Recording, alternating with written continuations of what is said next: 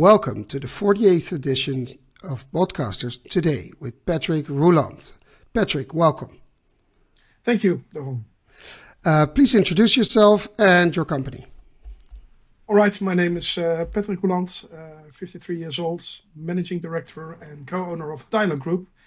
We're an original Benelux company that has expanded into Czech Republic and Germany. We've been in existence for even a little more than 30 years. We started out doing what we now call document composition. So it was our first and oldest form of customer interaction. But obviously we've grown into all the modern types of communications you would expect that we call customer interaction. So I sometimes jokingly say we're an old company with a young heart. That is a good saying, and we see in the corner dialogue, digital interaction. Yep. Now I know you, a little while ago, you purchased a conversational company and to take that into your group. That must be part of your strategy and your vision. And I'm curious about how you see the future and how you see conversational in the dialogue group, literally, and especially in the digital interaction, because it's an expanding field. It's growing rapidly. It's changing rapidly. So could you elaborate on that and explain us why your company took that turn or that went in that direction? Yeah, first of all, I think digitalization has been in our core strategy for quite some years now. So from documents we started with 30 years ago, we rapidly expanded into digital forms like PDF, email, SMS, push. Later, also stuff like personalized interactive video, chatbots. But we soon found out that there's a lot of troubles keeping company from achieving the desired results. So we developed a strategy called customer interaction layer, where we say it's much more important to have your data, your organization, and your IT all lined up in the right way and centralize the way you do your conversations. We saw that especially the younger generation was preferring the conversational method of interacting. We didn't have that core capability in-house, so we are also a company that's really aimed at bigger companies in marketplaces that are regulated, for example. So financials, utilities, telcos. So this places other demands on what you would want from conversational. And the company we took over, Eerste Stap, literally translated first step, was very good in what we call process-driven chatbots, where you have predetermined outcomes and that then can act as a extension of your, let's say, telemarketing or telesales or your call center. So that this makes it worthwhile to us, and we rebranded it as digital colleague. So we really present it as a colleague that can replace some of the stuff your own colleagues would do, and where a customer really can go from beginning to end in a digital self-service process. So for us, the combination in acquiring a company with competence and IP that we didn't have yet, the fact that they excel in what we call a transactional type of engagements that often lead to a lot less confusion or disillusion maybe than with regular FAQ-based chatbots made us decide to invest in this company, and we're very glad we did. And I applaud you for it, because it's the amount of platforms that are out there buying such a company. It's a ballsy move, but strategy-wise, I totally understand it. And there's one aspect that you mentioned that I think a lot of the companies are missing, a lot of the platforms too, and actually the customers as well. You mentioned the process bots or the transactional bots.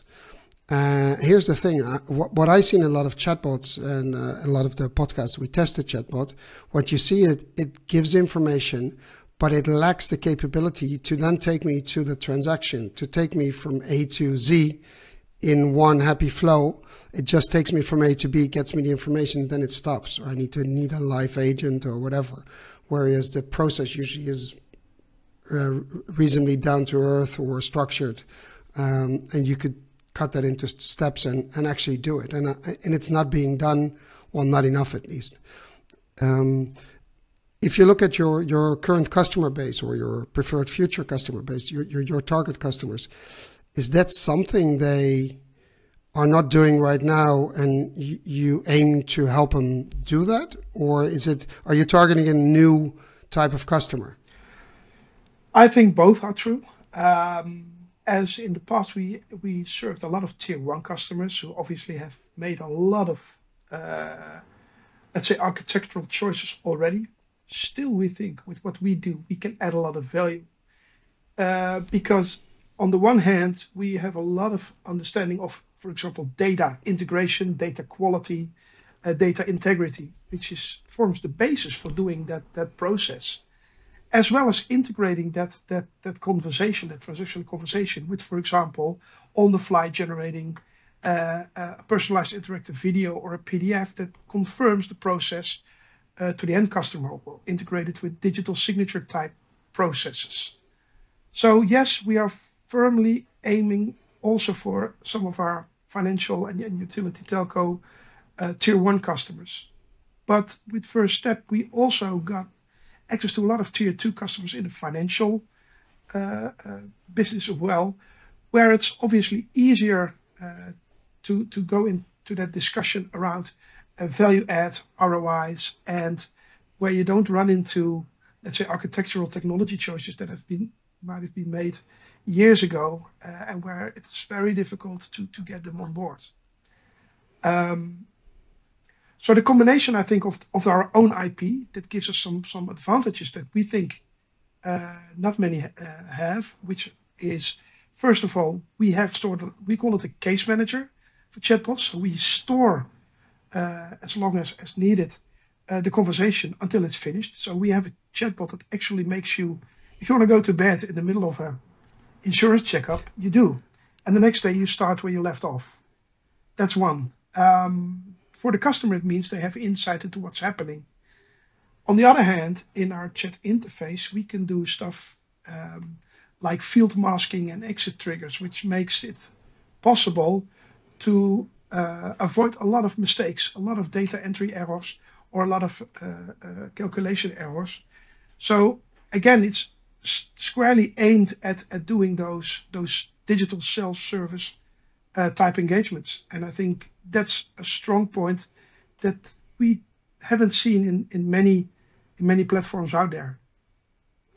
No, that's a part of why it's interesting to talk to you guys, because very often I see the capability of the transactional part and the hyper personalization, because that's the other part missing, and that's why you said chatbot, digital coworker, or digital colleague. It is somewhere in between. It's everything and it's not. It's sort of in between, because I think the hyper personalization, there's not many chatbots that are doing that. And of course, there's inherent risk. I understand the GDPR and the cyber. I presume you manage those properly. Yes, we do. But having said that, why do you think that other companies are not into the hyper personalization? Would that be because it's extremely difficult, or security wise it's hard to manage, or what is the reason? Because I've seen some of your work, of course, I know it, and I think that it stands out compared to other chatbots. It's because of the personalization. If you're in the chatbot, it is about me. And that's really interesting. That sort of pulls me in. If it's not about me, if it's general, then okay. It's I understand. You know what I mean? And to answer your question, to obviously to my best knowledge, is that a lot of the more generic chatbot platforms are generic toolboxes, and the first use cases were mostly frequently asked question type engagements or getting intents and utterances. Yes, exactly. We come from a totally different angle. We are used to communicating facts and figures to our customers. I mean, if we send you a letter that has all your data in it, including what your pension fund looks like yesterday, you run into a lot of stuff with GDPR, but also with that data having to be right. So from the get-go, personalization has always been in our core vision as being a distinguished something you need if you want to be successful as a company, if you want to stand out from your competitor. We are used to working in regulated environments and doing transactional types of business. So yes, we understand the disillusionment with a lot of the let's say old type chatbots that all were only serving a very limited use case in getting questions answered. Obviously, we're touching with AI and LLM, we're touching completely different benchmarks over there. But with regards to our core, I think it comes from where we come from. So we look at this from our traditional angle, where we just want to get stuff done for and on behalf of our customers, and we want to empower the customers of our customers to do that self-service and save a lot of money in the meantime. So I think in the end, summarizing, it's just we come from a totally different background and brought that into this domain. And how hard is it to come? Well, I'm suggesting now, but that it is hard. How hard is it for you guys since you come from a different place? I know even for people that just do chatbots and come from a chatbot place, it is hard. But I can imagine if you come from the document or the data part, it's a different ballgame convincing C-level executives or management or the people you talk to that, hey, there's a next level we can do. We can use all that data and create a chatbot, personalized chatbot for your customers. Maybe not to replace the letters, but to add on top of the letters. He gets a letter, maybe he scans a QR code, and then he has this personalized chatbot. He can ask any question about his personal situation. I can imagine for a pension fund, that could be a relevant situation. Yes, and that doesn't have to be a letter per se. The own IP we have, what I told you about the case manager, we call that Flowcore. That's own IP that is also allowing you to proactively send out chat links to your customers, and they can then choose to do that self-service process at a time of their own choosing. Going back to your earlier question, I think you're right. We are not a global platform yet, hopefully. Sorry. We do have a lot of explaining to do. So sometimes, because we come from that different angle, it takes some more explaining than just based on technology trying to sell, let's say, a hip new product.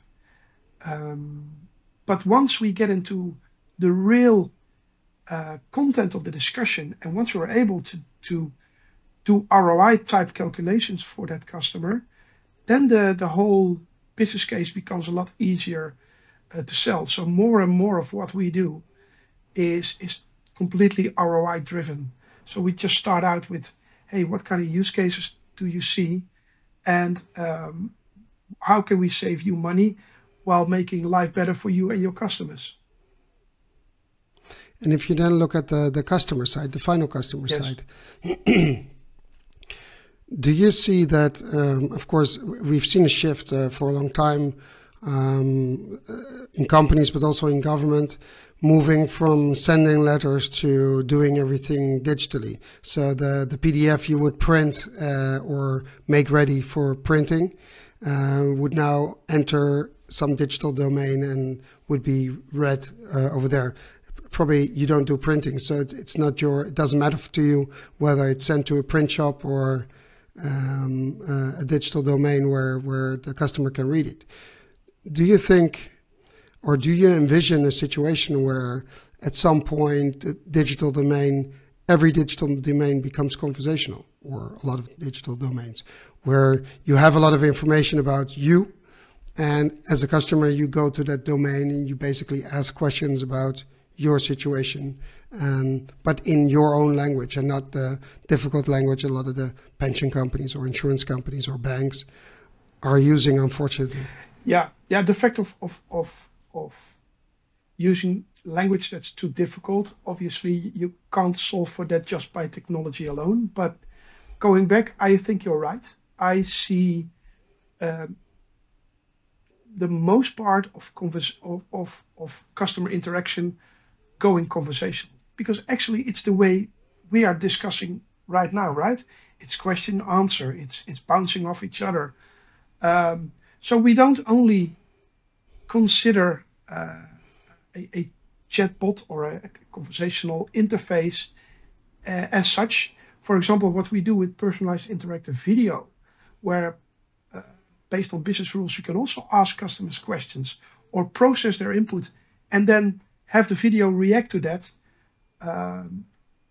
That's It's a bit like a digital human. That's also a conversational interface, or even certain smart forms, or maybe even RPA type processes can be described as such. So I think you're right. What we see is that a lot of the please use my app or please keep logging into the my environment isn't always working that great. It's that. So that central conversational interface, where in their own natural language or using predetermined process, I just press a few buttons and I have a new insurance. I think that's the way everyone will go. But we see the three main problems we see within especially bigger customers are lack of data quality, do that personalization, a lot of complexity and existing processes in organizations that just hinder them in being innovative. And last but not least, and I think the Netherlands is quite different from some of the other geographies in that, is the power of IT. So IT is entrenched in every organization, and we sometimes the architect, the IT architect, can become your biggest enemy, because he just says, "Hey, they rule. We are Salesforce, we are Azure, we are Microsoft. I don't care," but that's what they say, and then they don't think about any consequence that has on their own ability to innovate or to change. This is I recognize this from everywhere. Every potential and customer I talk to, it's the same story. Oh, we've chosen this, or we have this stack, and every expert in the field you talk to, they say they tell the same story. The tech stack decisions were not taken with a business vision, usually, or a strategic vision. What are we going to do with this technology? How is it going to advance our innovative power, et cetera, et cetera? What do we actually need? Not now, but in 5 years. But they usually take the decision, oh, we're a Microsoft company, so let's use the Microsoft bot framework. And not thinking about the organizational consequences of having the Microsoft bot framework, which sort of you need a lot of people to manage that, or external consultants. Especially, same with Salesforce. Yeah. We jokingly always say there has never been fired any IT manager that has chosen Microsoft as his supplier. You don't get fired for that. But in the meantime, your marketing department behind your back is using their credit card to buy all kinds of online tools you don't have any. Guilty. Yeah, I know. So that's what's happening. And more we see, let's say, besides cloud adoption, microservices, more and more we see companies going to a more loosely coupled model.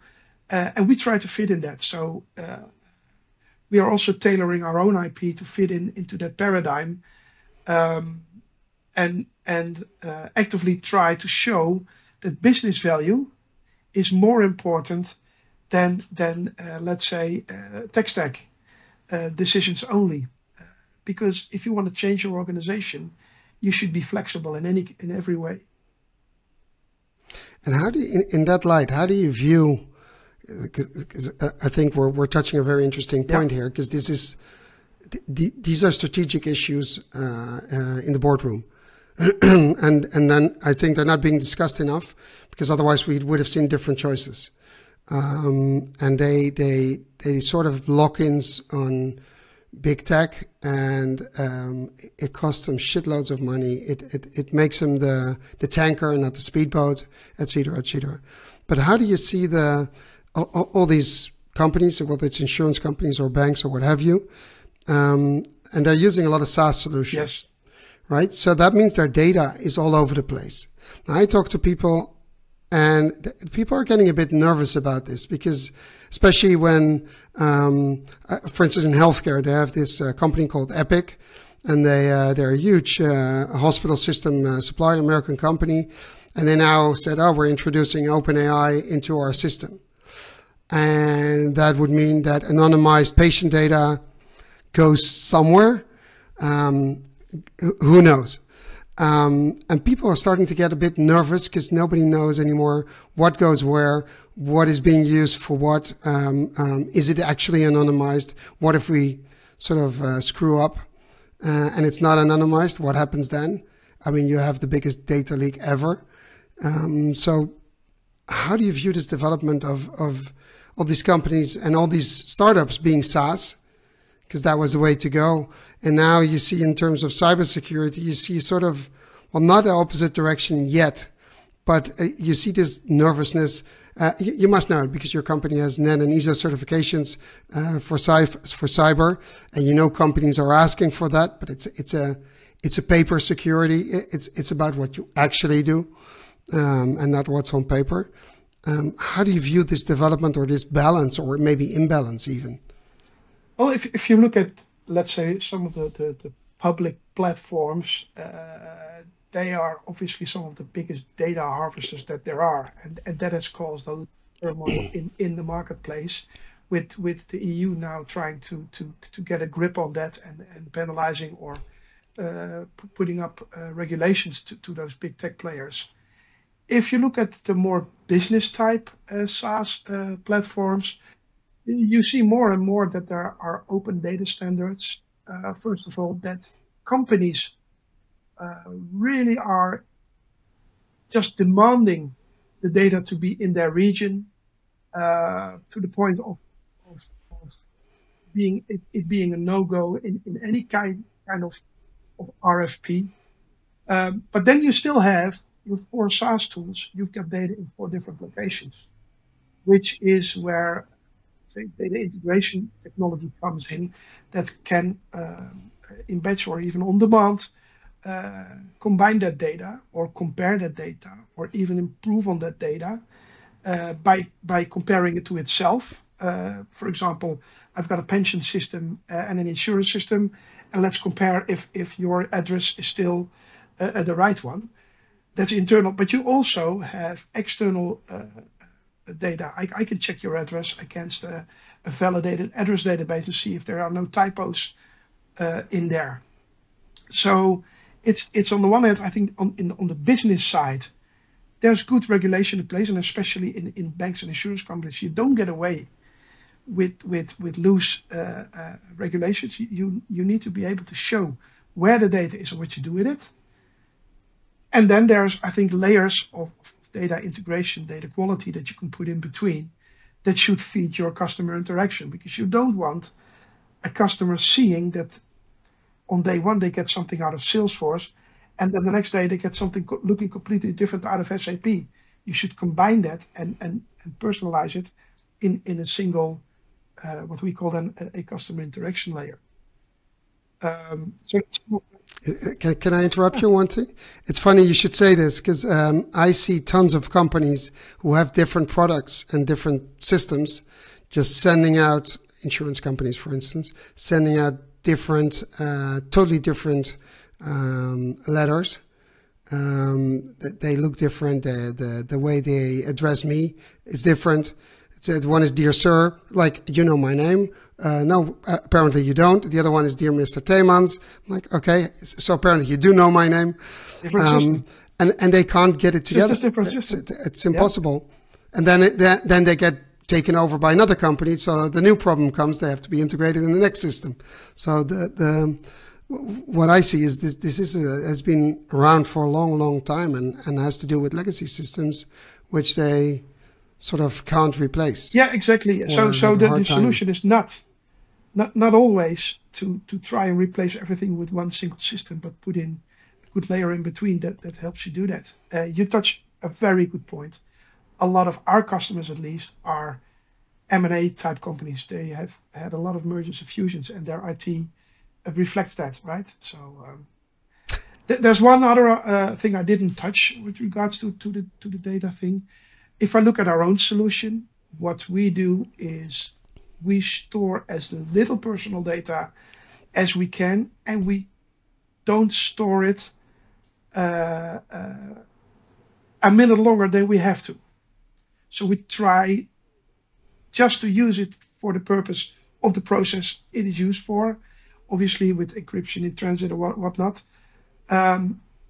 because that's what we have always been doing, right? If some of our people develop interaction templates, we close a contract with the customer, say we don't want to see your real data. If we develop something for you, we want guaranteed test data, and if you don't have it, generate it. We don't care, but we don't want to touch your production data because it's the sensible thing to do. It's yeah, exactly. My company can be seriously hurt if we let's say have a data leak or something like that. Yeah, but that's still I understand this, but there's still this thing about having a lot of data dispersed in a lot of SaaS solutions, and on the other hand, you see companies moving to the cloud, which I consider their own server, or they're still SaaS, but it's everything together. And you see that you go to Azure or AWS, and it's like a feeding frenzy for those companies because they're selling that storage space. And of course, there are services on top of that. I understand that. But how do you view the companies that have their data sort of scattered everywhere? And I understand you need the layer where you get that together. But isn't there an inherent risk of having that everywhere, that at some point you don't know what is where? Like for instance, what Zoom did. I don't know if you realize that. Zoom, for the people who didn't realize it, Zoom, for the people that have a free subscription to Zoom, anything you say on the call is being recorded and used to train their AI. And you start thinking about it, if you have a confidential conversation and you're using the free version, you never thought about it, just click yes on the terms and conditions. If it's free, you're the business model. Exactly. If it's free, you're the product, not the customer. That's exactly. That's so yeah. Well, it's obviously the same with ChatGPT. In the early days, now people are becoming more sensible to it, but everybody was putting their sensitive company data into it, trying to get something generated, and didn't realize that same information was going to be used to further train the model. So we now see more and more interest in a lot of let's say more private type engagement. So we still do RFPs where the company just says, I want my stuff on premise. I want it on premise. Others say, no, I have a private cloud and you need to put it in there. Then you have public cloud, but then your Zoom example for me is one of the, let's say, the public consumer type of solutions that obviously they get your data all over the place. I think with all the legislation being in place and the contracting and the compliance and regulation issues, that if you do business with Salesforce or SAP in the cloud, these are quite big engagements, and trust me, you do know where your data is and what data is in there. Although from Salesforce, I know their data structure, it's a total disaster to work with. To get access to the data model, and then do something with it, it's just they build a business around it for the consultants to make a lot of money to do anything with Salesforce. it started off as this great product. I remember in the early days, I experimented with it. You could take a free account or $10 or something a month. And it was amazing. You could do stuff and do it yourself. It was still feasible. And then they started buying all these other companies and became bigger and bigger. And now they're just like Microsoft or any other company. You know, they're all about selling as many licenses and add-ons as possible, which is frustrating if you try to build a business and for every breath you take in the software, you need another add-on and the consultancy service and the hosting. Ka-ching, ka-ching, ka-ching. Yeah. And besides that, some of it has become their own legacy, even though you're looking maybe at a web interface or even a conversational interface. Yeah. The whole data structure behind it and the databases behind it and most of the code behind it is still 80s, 90s, and zeros code, right? I have an example with a big insurance company, a direct insurance company. They have an ERP system specialized for insurance. We have to create invoices out of that and distribute those. We get up to 1 million lines of XML just to generate one invoice and need specialized data software to get the 50 fields we need for that invoice out of that blurb of XML, and we have to strip all kinds of stuff. So that was that data layer I meant in between. It's these solutions are so monolithic and inflexible, and yet it keeps changing as well. So if you want to have your customer interaction, your conversation with your customer, if you want to have that constantly of high quality and with the same structure, then you need something in between, because data is then becoming your biggest Achilles heel with regards to offering conversational quality and hyper personalization. And how do they manage that in a contact center? If someone calls and they have to, in order to access the data, they have to do crazy stuff? Well, I mentioned, I don't know that process in this specific case, but they obviously have screens and where they can quickly get access to customer information. The only thing is that behind the scenes, the data structures are very, very, very complex. Very complex. And that was what I was talking about. That same monolithic software is not tailored for customer interaction or conversation or whatever. So you need to accommodate for that. That's where we mostly come in. So basically, you're allowing companies that are stuck in the zeros in terms of software and have a hard time moving on. And I know how difficult it can be because of the way products are structured, or you have products of 30, 40 years ago, and they've been moved from one system to the other, so it doesn't get any easier. I understand that, but you allow these companies to have conversations with their customers, despite the fact that they are sort of behind in their development of their software. Exactly. And what people don't realize, we are mostly at the end of a long process. So if a company wants to launch a new mobile subscription type or a new type of insurance or a banking product, we are very much at the end of their, let's say, go-to-market or time-to-market process. They can only go to market. They tell you late, right? They can only go to market when all the customer interaction that needs to take place, be it a document or the chat sessions that need to be able to serve the customer, or the digital colleague that needs to be ready. Only when all of that is ready, they can launch that product into market. So that's the reason why you need to put measures in place, and where you can really earn money is by speeding up that process. Did you ever do an exercise, a calculation exercise where you calculated how much time you saved a company or by doing what you do? Because my feeling is that you're making it sound really easy. I presume it's not that easy as you make it sound. Because the companies have a hard time getting their data right? Otherwise, they wouldn't need you, right? Yeah, yeah, yeah. But we try to Um, talk about it easy. Our tagline, you can't see it all, I believe, but it says digital interaction made easy. Um, I think it's all about making the right choices and willing to put in the hard work in the preparation phase to get something ready. That's why we always talk about that customer interaction layer. And then it becomes a lot easier to click in new communication channels. The conversational, again, like we discussed, is becoming more and more important in that regards.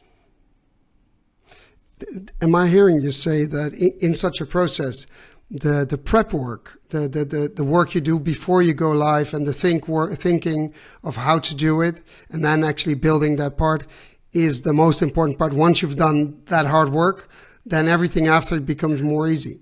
Would that be a lesson, a takeaway for people watching this Exactly, podcast? exactly. Doing good design and data normalization and all that old-fashioned type of hard work is essential to getting stuff done. And uh, maybe I'm hurting a lot of people's feelings by saying that doing that in an agile way is not always, in our profession, is not always the best way, because you can't fake a new insurance policy and say, well, 2 weeks are up. Let's do this out, an MVP out to market, and let's see what happens. It's, I tell you something funny. Long time ago, in one of my first jobs, I had a pension scheme, and a big insurance company. I'm not going to mention the name. And the insurance agent sold it to my boss. It's like I was the first one in the collective pension, and a beautiful brochure, beautiful documents to fill in. I did all the questions. In that time, even the medical exam, everything was done. I had the pension insurance. I had a confirmation. But it was really short and didn't say anything. So I was a young father. So I was in the car a lot, and like, yeah, if I get into a car accident or something horrible right now, I have nothing to show for that I'm actually insured. So I'm like, yeah, this is not right. So I called the insurance agent. It's like, okay, but when am I going to get the insurance policy? Because this is actually ridiculous. We're a couple months in now. We're paying the premium, but I have no paperwork. And he said, yeah, I'll call them. And said, yeah, they have some problems with their system. So, and I'm kind of impatient. So at some point he couldn't get an answer. It took 2 months. Then I called the insurance company, and I called him, and I got to, eventually I had the general manager of the insurance company, or the CEO, on the phone, because I sort of was pushing them. And the person said to me, yeah. Well, to be honest, we built a system where we can make the offers, so the pre-calculation, so how much premium you would have to pay. We made the brochure, we made all the documents, but our back-end system is not ready yet, and it might take another year. And the only question I asked was like, but am I insured now? Because how do you administrate the fact that I'm insured? Yeah, we have an Excel sheet. I'm like, oh, this cannot be true. Yeah. So I'm not going to mention the name because regulatory-wise, this wasn't the way it's long ago, but still. But then I said, listen, I'm going to get that policy. Whether you have to type it in Word, I don't care. Have your secretary made it. I need a confirmation by the board that I'm insured. And what is insured? Because we are paying. And literally the secretary of the CEO made the insurance policy for me, and I got it through the agent. But it was if you think about it, it's a horrible story, but it's exemplary for how it went in the old days. And then they built a system, but usually they didn't build it right. Then with add-ons, and that's what you're working with. It's a result of all that misery. And that certain insurance company was no different from any other insurance company, by the way. The funny thing you say, that this has not been pre-discussed, but actually the use case you're discussing is our main demo, where we show what we can do. Where you, on a smartphone, or we could also do it via a conversational interface, take out a car insurance. So it interfaces with databases where you can see the value of your car. You can enter all kinds of personal information. Based on business rules, you see what what the amount of insurance money you have to pay per month. And when you click, a My Environment gets generated. The chatbot becomes personal. A PDF is generated that shows that you are insured now.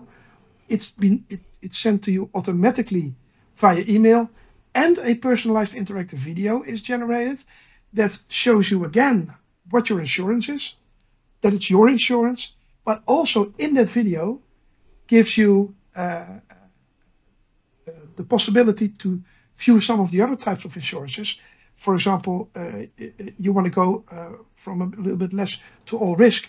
You can click in the video and see, hey, what is the difference with all risk? And inside that video, you can click on all risk, and then the process repeats. You get a new email saying, hey, you just changed your insurance. You're now all risk insured, and this is your new policy and your new amount per month. And then we use conversational interfaces just in the demo to report any damage. So if you've got damage, we know who you are, right? So you can just say, yes, it's this car. Yes, it was an accident. And if we would want, we could build out the whole European damage form. For it to be, and so you could be standing next to your burning car or smoking car and with 6 clicks do that damage. But also we use a conversational interface to do a quick address change, or even if you can't pay your premium, we have a little example using a digital colleague where it actually allows you to do payments, but also get into a conversation where you get offered a payment arrangement. So, okay, you can't pay the 200 euros. What about 5 months or 40 euros? So it's just a demo, but it shows that if you have the data end and the data interfacing and normalization right, you know where is what, then the customer interaction can be done almost fully automatic. Basically, it's limitless. Yeah, and on the channel of the customer's preference. If you want an SMS for validation purposes, if you want ideal links in your chatbot, if you want explanatory videos. For the international listeners, Ideal is a Dutch system for payments, interactive payments, basically. Yeah, but any payment interface, they obviously all now have APIs, so you can do that quite easily. And I think that's the whole business. That's why we say digital interaction made easy. It's about thinking from the customer in instead of from the company out. So if you could redesign, and you're by origin a techie, right? Yeah, but I'm not. Yeah, long time ago. Yeah, I started out programming. But you are a techie, and that never Still a leaves. gadget boy. Exactly. So that started off with that you said I can see the battery charge of my earbuds on my phone, exactly. Right? And then you couldn't. And he said, "Oh, but I have an app on my computer." But going back to that, if you were able to have a blank piece of paper, say, okay, if I could redesign the way we build systems now, right? Systems that obviously have a transaction somewhere, and you need to store data, and that data needs to be usable for conversational experiences or interaction with customers. Maybe that's even better for a dialogue. How would you design it? Going back to it, one of my main software suppliers, whose name I shall not mention here, but I think that sounds like Harry Potter, whose name shall not be mentioned. But they have adopted, I think, the strategy that I would recommend to anybody. They made a firm choice to cloud enable, to go cloud native, to make everything API accessible, to use as much of the cloud platform's standard functionality to bounce off as they can, microservices, and then obviously, and there have been a lot of attempts in the past. Look at some kind of data standards per sector, with unified business language and stuff like that. So I think that The SaaS is here to stay. Cloud is here to stay. Cloud native is here to stay. APIs, microservices, and data standards. But that would be an ideal world. We have never encountered a greenfield ever with any company. So what I mentioned earlier in between, what we mentioned as customer interaction layer, you would almost certainly always need something in between to be able to become consistent and personalized to your end customer. No, I understand, but the thought occurred to me that the reason I asked this question is, if you are able to basically normalize the data, which you do for a lot of companies, and they have trouble normalizing their data, basically going to a better system because it's hard to normalize their data. But if you're already doing that, why don't they ask you to normalize all their data and then transfer that in a system that can actually handle it? So they can use it for conversation. Your business would change, I understand, but I think you're very capable of doing that, pivoting if needed. But I think that would be a big, I would say, it would open up a big space for innovation for these companies, because right now they're sort of stuck. They need to spend a lot of money to basically to stay in business and to keep their systems afloat. That's one thing. And then they need to spend another a lot of money to do something with their data. Either they have data science departments within their companies, or they use companies like yours.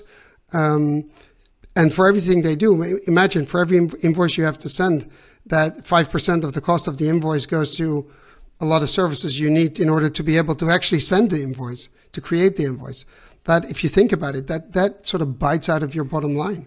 It does. And I'm not a data scientist, but yes, getting that data accessible is one of the most important things if you want things done right. There's one other aspect I'd like to mention, and we based our vision that after discussing with a lot of big financial and let's say communication and data intensive companies, is we look at cost per communication and the scale at which you can do it. So what we mostly say, I once talked to an insurance company who said 80% of all the traffic to my call center is being generated by the stupid communications we first send out ourselves. So they wouldn't. So they keep themselves in business. A new policy, or we send out an invoice run to 1 million people. They would hire extra people in their call center for the next days. So we say you start out with making your communications hyper personalized, understandable, and to avoid any questions. That's the cheapest way to do it, and you can do it at scale. I can send out 10 million emails in an hour if I need to. After that, you say, okay, there's still going to be questions, but you don't want people picking up the phone immediately, because those people will cost you, let's say, $60 an hour. So in between, we then say, don't go to a frequently asked type chatbot, because everybody will get disappointed. No, offer, like we do with the digital colleague, offer digital self-service capabilities, so that, let's say, everybody knows their top 10, top 20 self-service stuff that you can do. Close out an extra insurance, change my address, make it easy, make it a good beginning to end process with a good confirmation and an understandable process to the end customer. That cannot go wrong. Only if that's not available anymore, then you go to, let's say, the FAQ type chatbots, and that's where I think AI is really going to make a difference. And then we say only after that, and that in all steps of this journey, if people get frustrated, please do not hide yourself behind your website or your chatbot. Or hide the phone number. Yeah, exactly. We always say, put in a button in your chatbot that says, call me now, or I want to speak to somebody. And then obviously would want to do it with chat, live chat, because that's asynchronous, it's cheaper, and you can handle multiple sessions at once. But if a 78-year-old person or even a 22-year-old person just needs to speak to somebody, it can be an emotional thing, It can be where he or she is in your customer journey. You need to be there. But by putting that pyramid in front of it with logical steps, being on the channels that a customer needs, you can do it at a cost-effective manner and still be very customer friendly. There's one thing about the live chat I want to say about this. For a few customers, I got transcripts of the live chat to see if we could turn that into FAQ bots or what have you. Yeah, but I took the time to read through them, and I was literally in shock by 2 or 3 things. The first one was the writing capabilities of the people behind the live chat. I wasn't sure it was Dutch half of the time. I really couldn't make out no proper. It was like people, they were texting or sending a WhatsApp, or someone sending a full sentence with a question, and then just a yes or no, or that normally that would suffice. But these were questions that needed an answer with context. And I was like, how can you possibly answer like this? It's not going to make it any clearer for the customer. It's going to be pissed, and he's going to call. So you have not achieved anything. The second is that half of the time the answers were wrong. And then it's say, I checked with someone else, and it turns out to be a little bit different. So in the conversation, they gave answer A, and then the customer asked, "Are you sure?" I said, "Oh, I'll check," and then he wasn't sure after all. And it was shocking that if you look at that and the cost of that, forget about the customer for a second, just the internal cost of that. You're having all these people that are really not interested in what they're doing, and they're just okay, I'm doing just a thing. I found that really shocking. I said, there's no way we can do anything with automation with this, because it's garbage in. It'll produce the same garbage you put in. You need a different approach. But I was in shock by that, and I can imagine if you're on the customer end, it is really frustrating that you've tried a chatbot, it couldn't give you the answer. You go to a live chat, it got even worse. And then in despair, you want to call someone, and they don't give you the phone number. Well, yeah, right? I feel you. And being customer friendly means that people have feelings, and that's not to become soft, but customer. You can be in the green on all your KPIs, and still you get a mad customer because he didn't feel heard.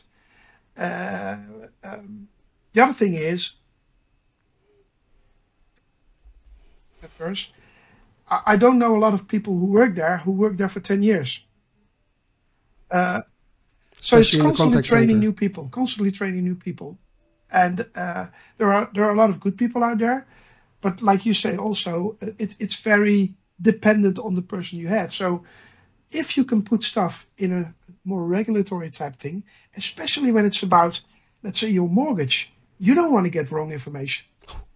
You want Nope. your chat or your conversation, either it be a process with digital self-service that brings you to the right end, and that takes into account all the steps in the process, or if it's something like more FAQ type, you want it to be based only on official information, which is the reason why we're looking at, let's say, how can you do AI LLM type chat technology, but have it only be based on let's say, the documents that are validated, and that it's not going to hallucinate to the outside world. And that's something we are really interested in and looking at as well. I can imagine, and I imagine a future where you integrate that kind of technology with your other systems, where you can have a structured conversation and an AI-based conversation all in one. Yeah, so you naturally progress in a pyramid, I said, by you receive that communication, you first try to do a bespoke process bot, then you go into, let's say, the AI type engagement where you really get qualitative information, Only then you escalate to live chat, and if you then still don't get your answer, only then you escalate to a call center. And I have a customer, for example, I did a session with them last week. They have a 1,200 person call center. Imagine being able to save 10 or Wow. 20% there. That's huge savings. That validates a lot of investment in the right technology. Well, imagine not having to train. I don't know what the turnaround is of Me neither, the staff. 30, 40% probably who knows? yearly. I wouldn't be surprised. Imagine not having to train that many people. Exactly. Yeah. That would. I hope they lower their cost for the price for their customers because they have less cost. Not going to happen, I know, but it's just a thought. One last thing, if you look at your business right now, and you guys have a strategic vision, you're acting on it, and you keep on building. The story stays the same, but the technology is changing. That's actually what I see, and that's a good way of doing business because you believe in the strategic thought that sort of is above everything. If you look 5 years ahead or 10 years ahead, I don't know. I don't even know if we can look 10 years ahead. But let's say if you could look 5 years ahead, what is your business? What are you doing differently from what are you doing now? What you are doing now? So let me explain. I once talked to a guy. He was the chief innovation officer of some software company. And he had a team of people, and he was only innovating, building new stuff with new technology. And he said, we have 5 innovations a year. We know one of them is going to be successful. But we know part of our business, 20% of what we do now, in 2, 3, 4 years of time, it's going to be dead. So what we do is we try to figure out what it is that will replace that part of our business. And that's actually the question, what I'm asking you. What do you see changing or leaving the premise, and what new stuff would you be doing, would you like to be doing, or would you envision yourself doing? Not you yourself, but your company, of course. Well, I think our tagline says a lot. I think in a few years, the jokes about a paperless office is as probable as a paperless toilet. That joke won't hold up any longer. I really see companies going full digital. We're on the brink of that, especially with the generational shift. I see new channels maybe coming up that we might not know about yet. Conversational will remain really important because it's the natural way. Like we started out this conversation, it's the natural way people communicate, right?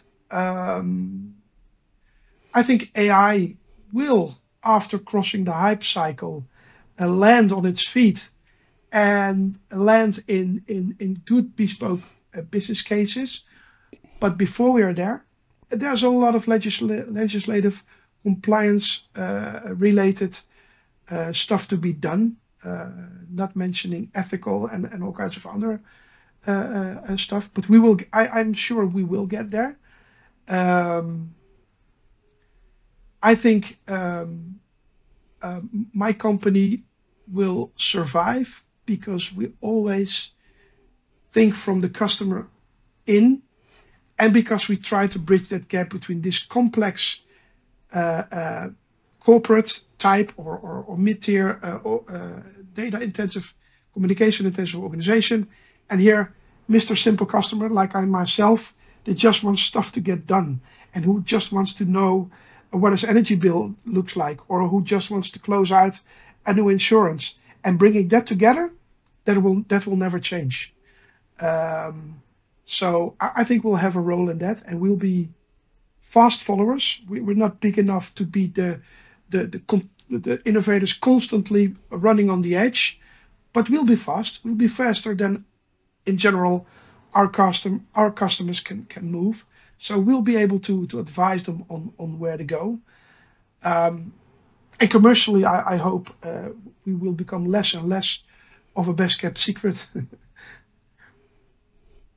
One interesting thought about that, or question actually I have.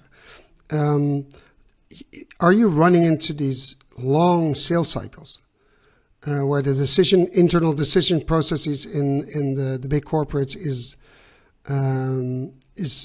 longer than you would want? And I know you're a commercial guy. And I know if you run a company, then having patience is really hard, because you have people on the payroll. You need keep the faith. So is there a way? Keep the faith. Yeah, always. No, I have the faith, and I agree with your vision. But the thing is, and I hear everybody in the business saying the same thing. These sales cycles are so incredibly long. And by the time they take the decision, the technology is already advanced. Basically we can start all over. So somehow these big corporations are creating their own disadvantage by being slow in decision making. Has to do with the budgeting processes. I understand all of that. I've been in the big corporates, but it's sort of they're creating their own problem. Well, I see that trend as well, whereas in the past you could do maybe a 6-month engagement. And now we see easily 12, 18, 24-month sales cycles. A lot of it has to do with the way we think here in the Benelux, because some of my American vendors, they find it hard to comprehend that stuff here has to go through a purchasing board, an architecture board, a change management board. Compliance board. Yes, exactly. Legal board. So, yeah. The board.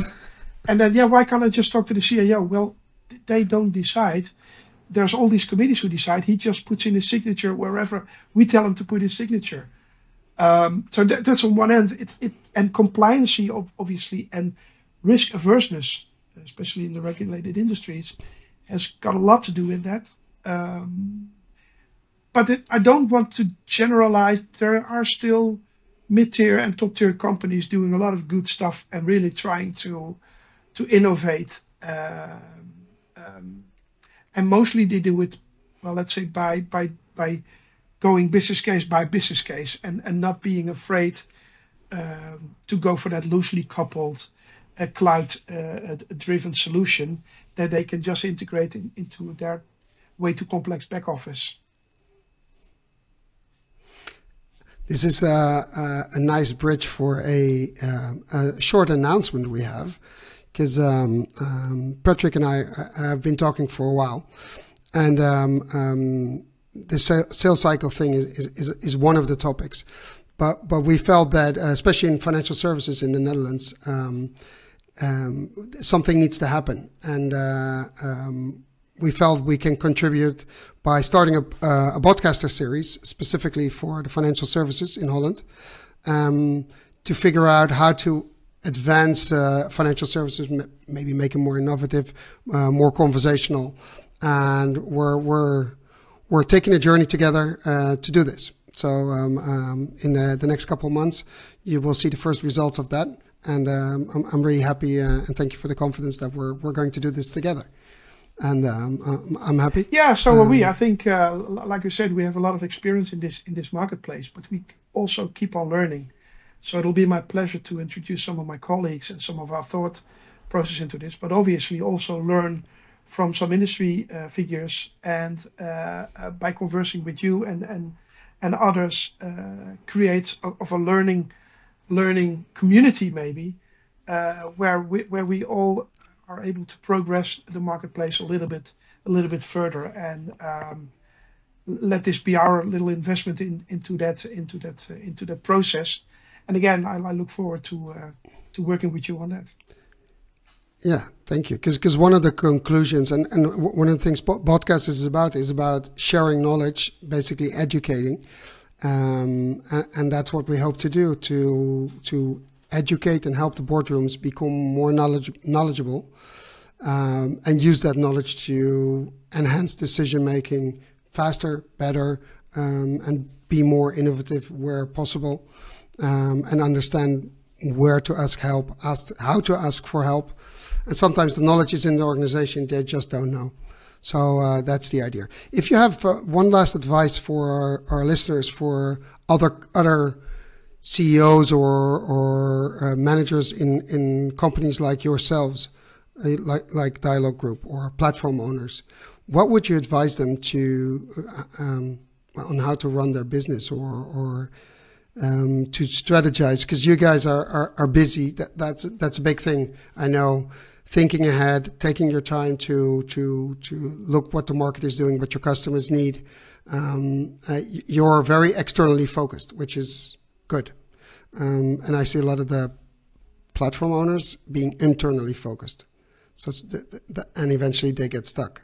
So what would your, besides being externally focused, what would your advice be to them?